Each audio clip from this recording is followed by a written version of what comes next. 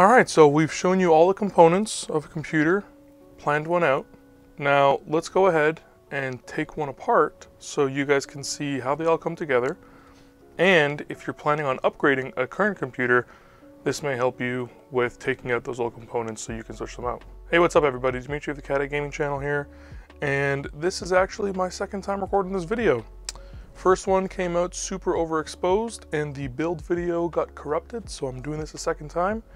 You may end up seeing some clips from the original because I ended up actually leaving this computer to get really dusty, and I left all the cables to be really messy so that I could show you how to clean all that kind of stuff. And we will go over that still. But we are re-recording, so everything in here looks much cleaner than it did before, and we're still gonna get it done. We're gonna take this computer apart all the way down to the bare motherboard, and then next week I will be doing a video on building the computer and putting it back together. Now there are some things that'll be handy when taking apart a computer or building one. A organizational tray is super helpful for all of the different types of screws. If you're unfamiliar with what the screws look like, this is a really easy way to organize them and make sure that you don't mix them up.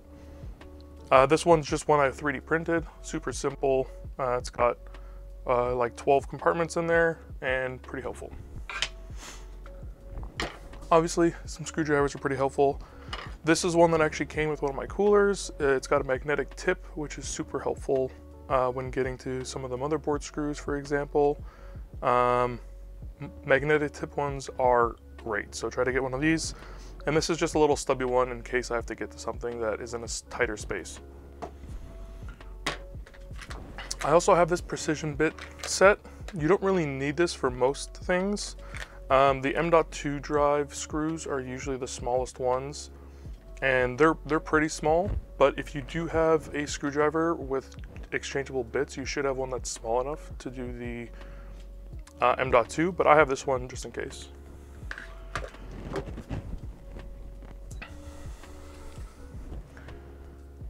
A can of dust off or compressed air, super helpful when dusting things off. I use these quite a bit.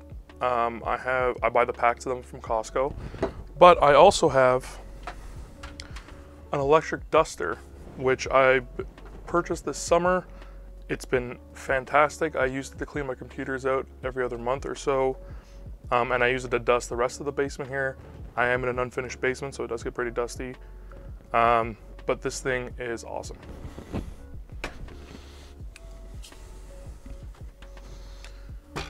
So the first thing I'm going to do is I'm just going to take both of the panels off, make things a little bit easier on me.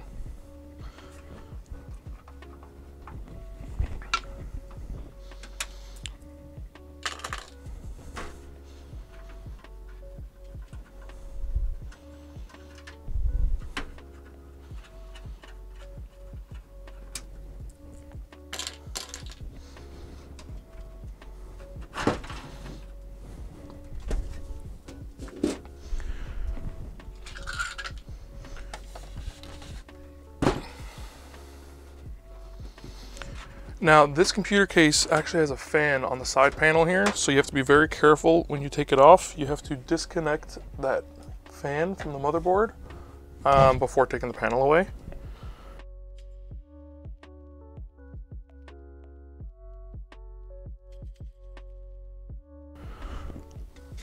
Whenever you're unplugging something from the motherboard, try to make sure that you pull from the connector and not on the wire. You don't want to damage any of your connectors, and that's a really easy way to do so. All right, so one of the easiest things to get rid of first is the graphics card. It is usually the most bulky component in the system that usually blocks you from getting to other things, and it's pretty simple to get rid of. So if you just go ahead and take off this connector, all of the power connectors for the power supply are going to have this little clip on it. So make sure that you hold the back end of that clip to release it and then slide it off of the connector. These screws on the side are thumb screws, but usually they're tightened down a little bit with a screwdriver first. So you can go ahead and use your screwdriver to loosen them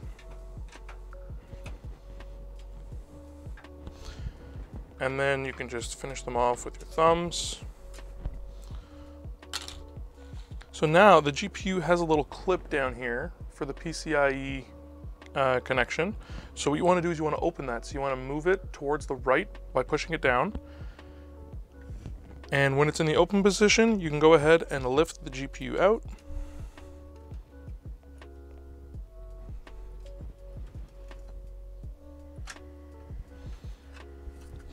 Sometimes when pulling it out, your GPU may get caught if it's slid under one of these other thumb screws. So just give it a slight little movement with your thumbs and you should be able to get it out there, no problem. You shouldn't have to yank it out. So if you feel like you're yanking, make sure that you have that clip open and that these two screws are undone. Depending on the size of your graphics card, it could be a single slot, it could be a dual slot, it could be a triple slot. So make sure you understand how big the back plate of your graphics card is, and you're gonna have to undo the amount of screws required. Now, while we're here, we can get rid of my two capture cards. Similar process for both of them.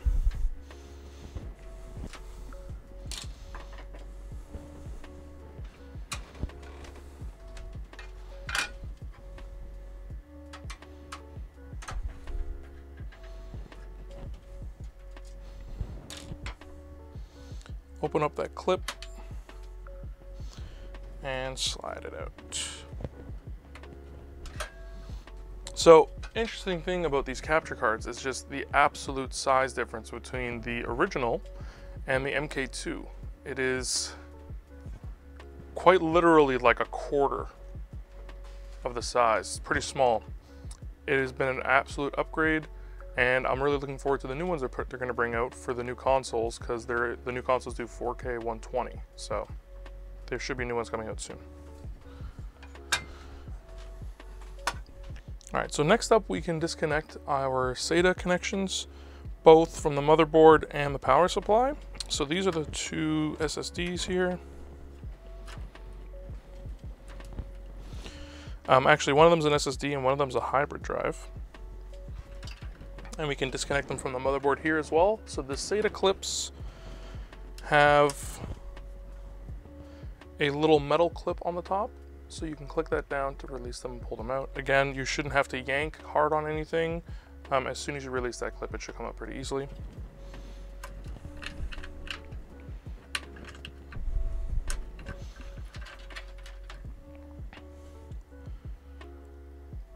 While we're at it, we can get rid of the I/O, front I/O here. So you can, my motherboard actually has a large connector that allows me to pre-connect all of the front I/O and then connect this one big piece to the motherboard. But some of them will be separated like that if you don't have that. And you can just pull these off, they're no problem. Again, try to pull them from the connectors and not the wire. This is the USB 3 connector. It is usually a little bit more difficult to get out. Just make sure that you give it a little bit of a wiggle when you're pulling it out. It usually helps me. But it is the one that feels the roughest trying to pull out. Like so. And our HD audio as well. Now, the 24-pin connector for the motherboard is often the most snug connector on the motherboard. So be very careful when you're pulling it out. Make sure to release that clip. And I usually go and put my fingers down on the RAM sticks here just to keep the motherboard from flexing too much. And again, just a couple wiggles and it comes off.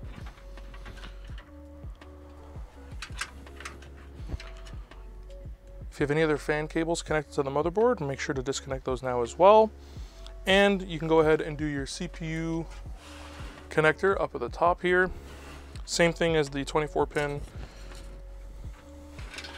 So my 24-pin CPU connector there is getting blocked a little bit by this fan. So we're going to take this fan off first, and then we will take off the CPU connector.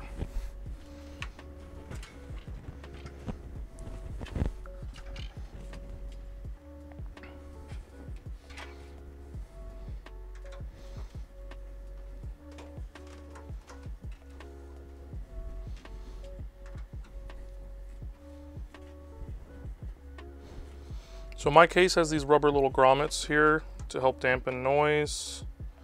I over tightened a couple of them once and they kind of tear themselves apart, but just be gentle with them.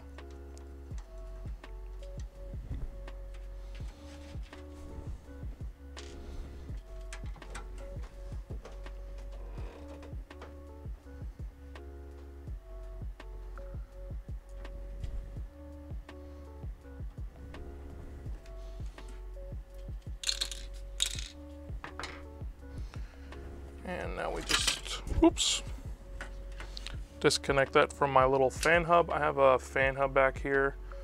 If you don't have one, you would just be disconnecting it from the motherboard. But yeah, just disconnect it from there.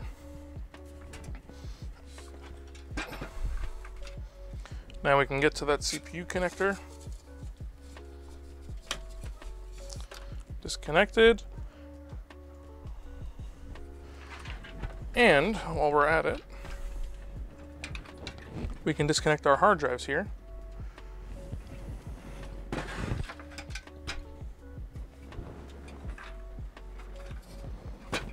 So the hard drive is going to be the same way as the SSDs.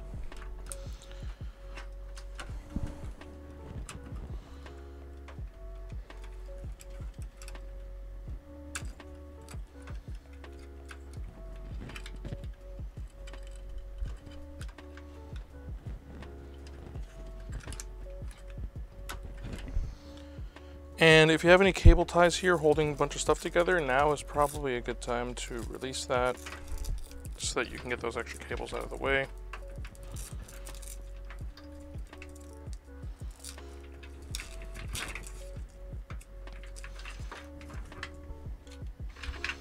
And we can take those SATA cables out.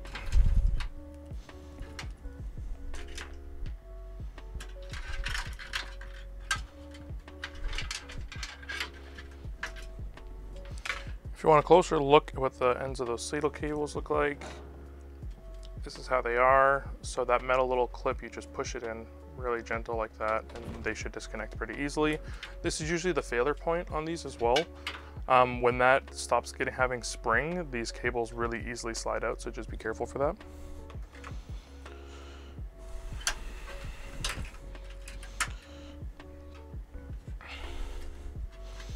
We're going to push our power supply cables through, just so that they're not hanging around the back here.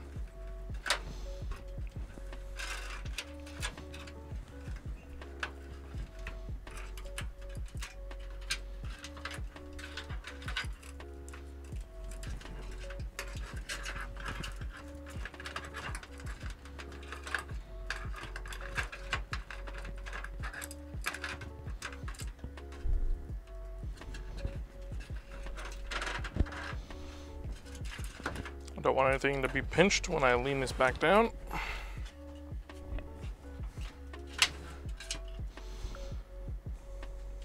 All right, so now we can take the power supply out. So you should have 4 screws on the back end here.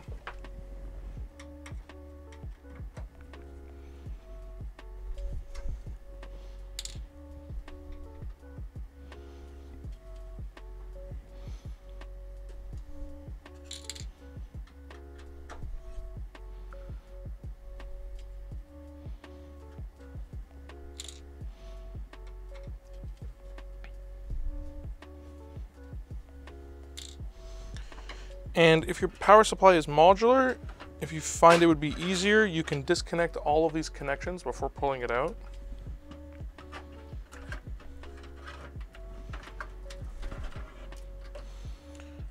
Which in my case, it seems to have gotten caught on something.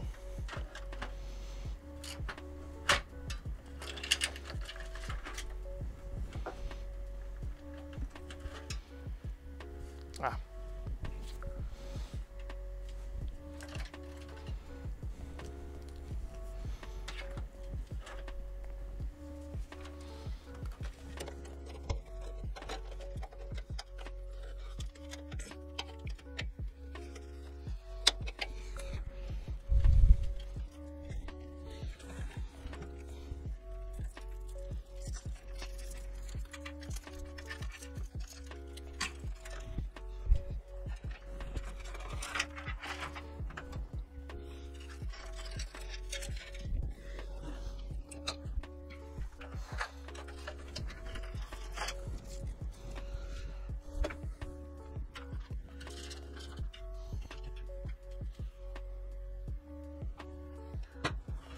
Now, removal of your drives is going to be dependent on your case. My case here, for example, has quick release hard drive bays and SSD bays. My hybrid drive is held in with one screw. My SSD, I don't have it held in with anything. Because SSDs don't have any mechanical movement parts, I didn't really worry about trying to find a screw for it, so that was just easy to take out.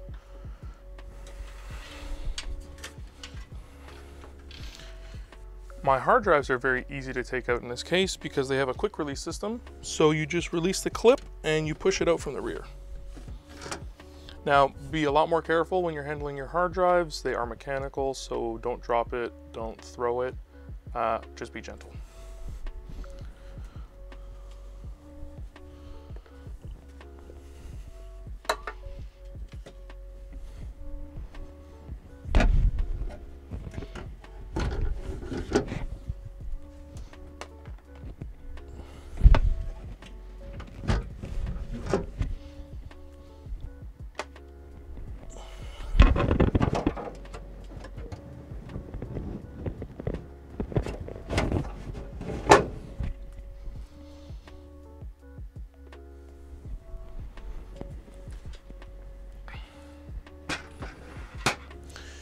And for this little hybrid drive, it's just a singular screw.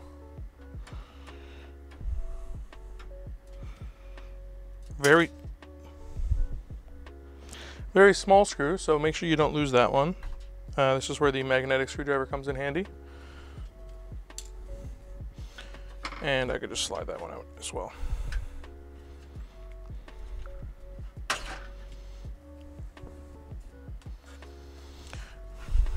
So the last thing we want to remove is our motherboard.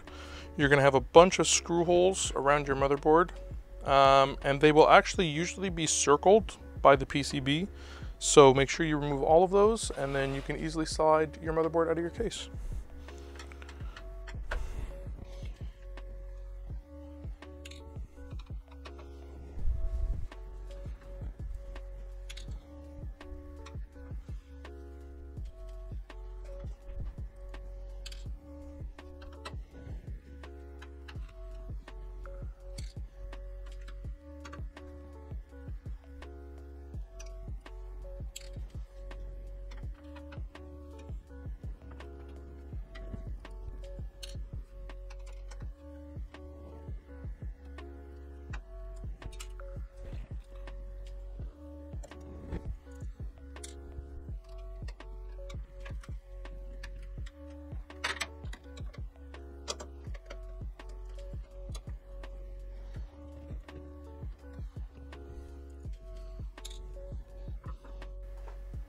Now we're going to take the motherboard out of the case here. Just very gently lift off of those screws and pull it out.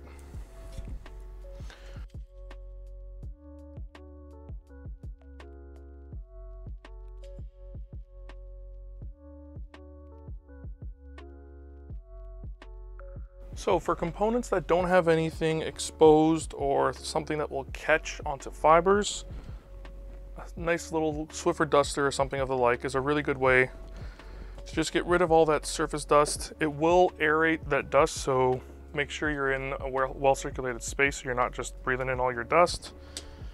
And my fan is actually pretty clean because I have a filter on the bottom of the case, so it held out pretty well. There is a little bit of dust here, so we'll just brush that off. And now to get a little bit cleaner, you can use something like an air canister. Really good way to clean out some air. If you feel like you go through these a lot, you can get something like what I have here.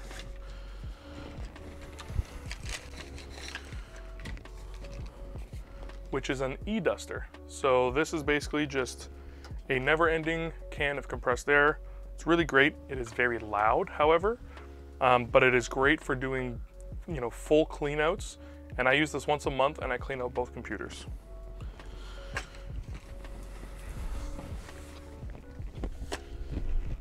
For now, we'll just use the compressed air. Make sure that you do not hold your canned air at an angle at any time. You want it to be completely straight If you hold it at any kind of angle, you risk having it shoot out condensation, and you don't want that on any of your components. So short bursts. You can see a lot of dust just came out of there.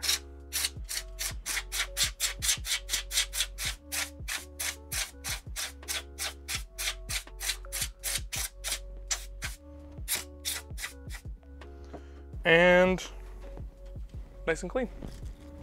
If you're taking apart a computer, it's a good idea to just clean all of the components off. You don't want to be putting something together that's dirty. So highly recommended, especially things like fans, and even more so fans that are on a radiator, because they really don't get a lot of space. And you can see like there's a lot of dust building up on that fan. If I hit this with the air canister, there's gonna be a lot of dust flying up here.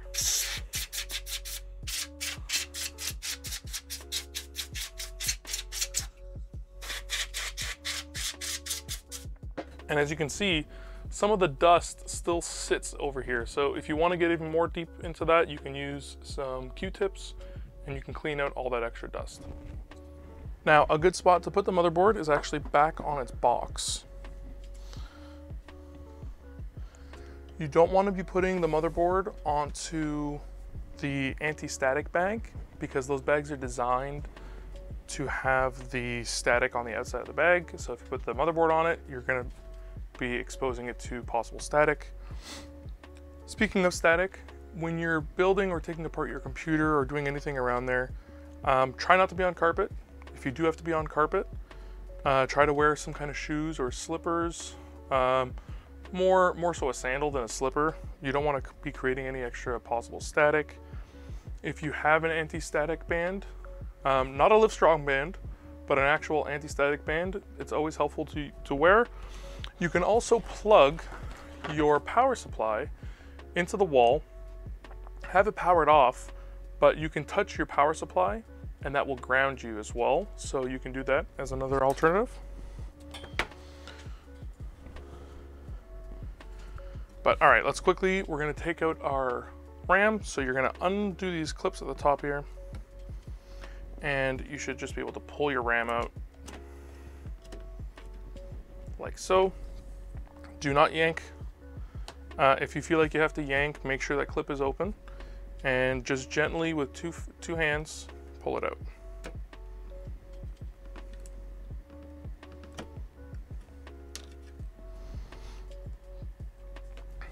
Now we'll take the M.2 off here. I have another M.2 underneath this heatsink, but we'll just take off the one for now.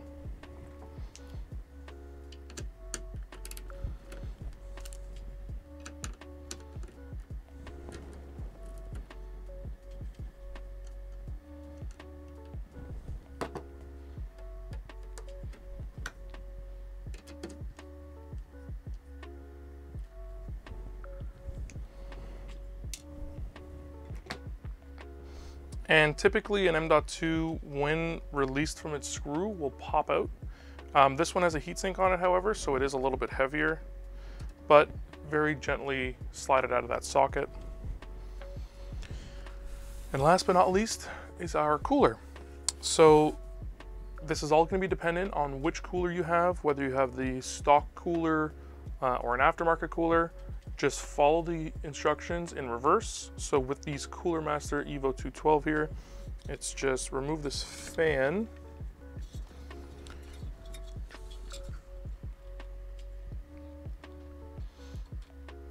I have no nails, this is a little difficult right now.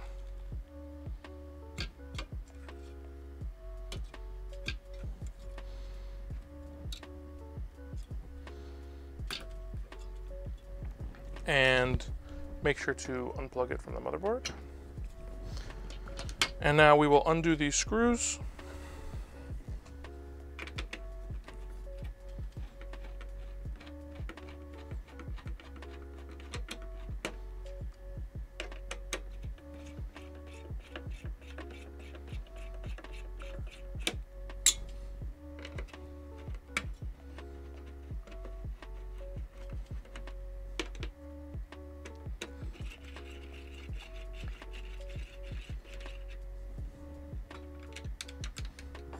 And You can just give your cooler a slight twist and pull at the same time, and you should be able, sometimes it'll have a little bit of suction depending on how fresh your thermal paste is. I just put on the thermal paste yesterday because I had filmed this video yesterday, so it is quite fresh.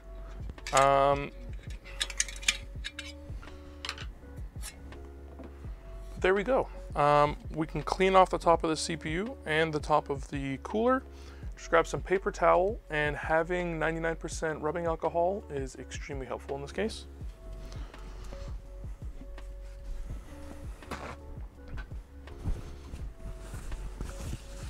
You can wipe off the excess with a dry paper towel.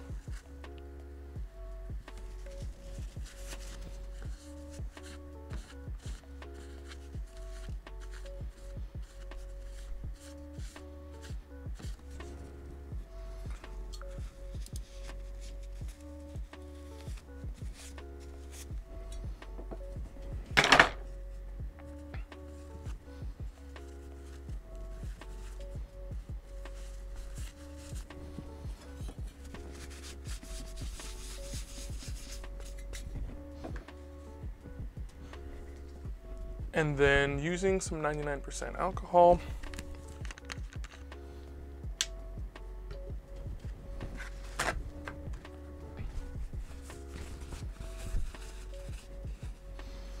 dab a little bit on the paper towel,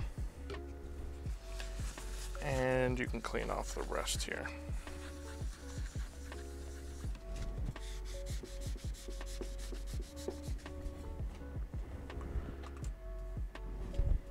And there you go.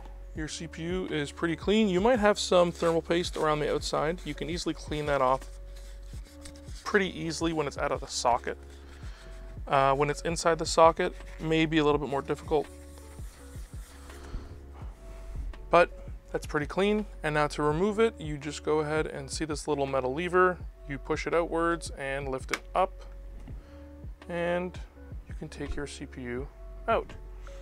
Now, be very careful with your CPU. If you have an AMD CPU, it will have pins on the bottom. And these pins, it'll have pins on the bottom, and these pins are what connect it to the motherboard. So with an AMD CPU, be very careful with these pins. You don't want to bend them, because if you bend them, it will not properly socket back into the motherboard. Be very careful. If you have to put this down, put it with the IHS on the table, or put it back into the clamshell that it came with.